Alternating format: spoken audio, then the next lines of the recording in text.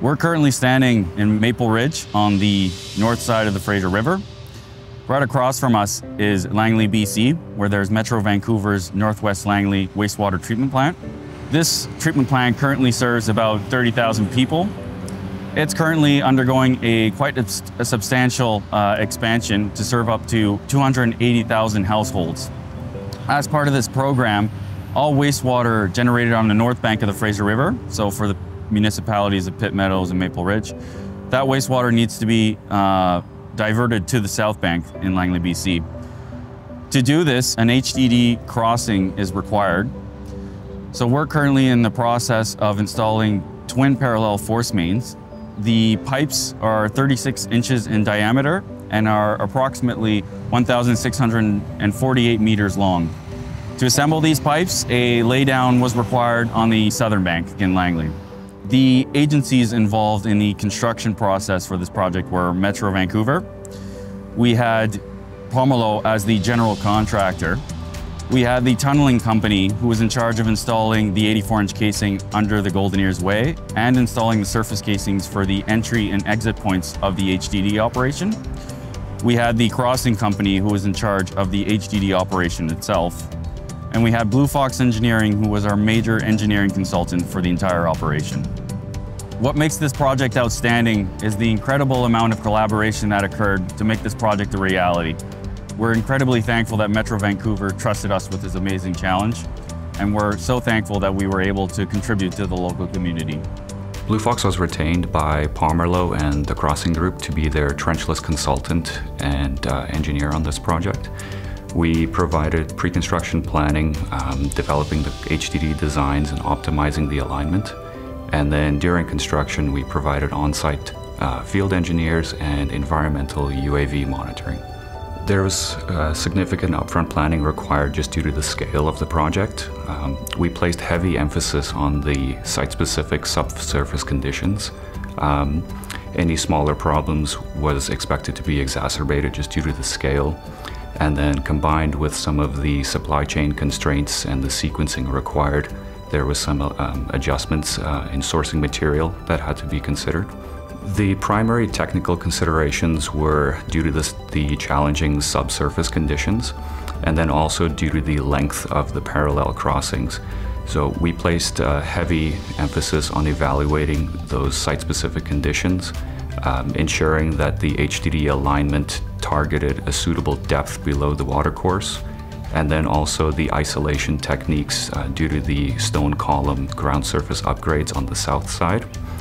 And then for the drag section, due to the length that was available in the dense urban environment, there was some challenges that had to be considered along with the layout and the geometry of that layout. We were hired to install the surface casing for the directional drills and the cloverleaf crossing of 84-inch casing. To complete our portion of the project, the first thing we did was install the surface casings on the Fraser River on both sides to using pipe ramming, and then we used tunnel boring and pipe ramming to install the 84-inch steel casing under the cloverleaf after that.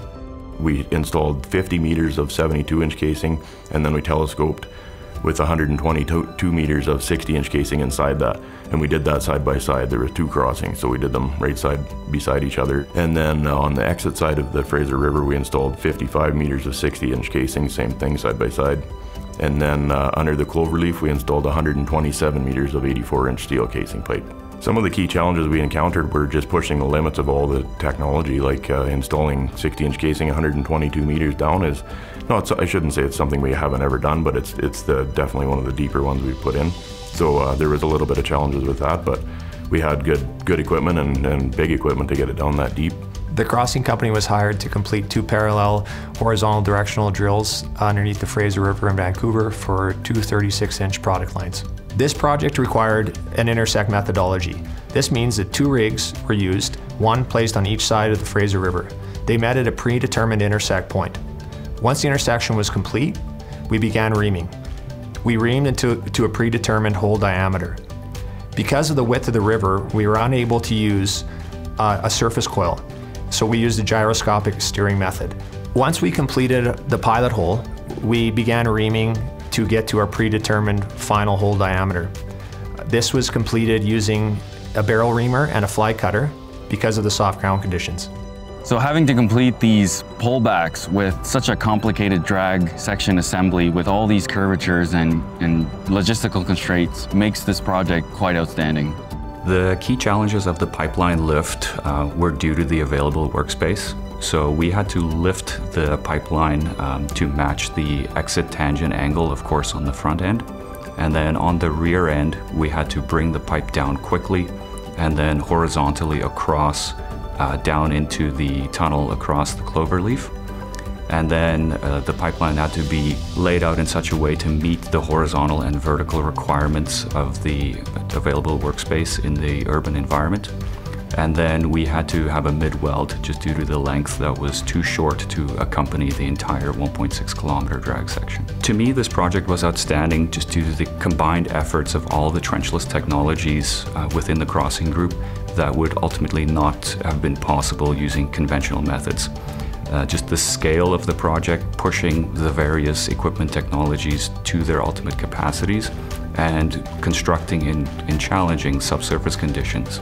What makes this project outstanding is the collaboration and teamwork that went into making it successful. It feels awesome to look back on the work we've completed to deliver a critical piece of infrastructure to the communities in Metro Vancouver.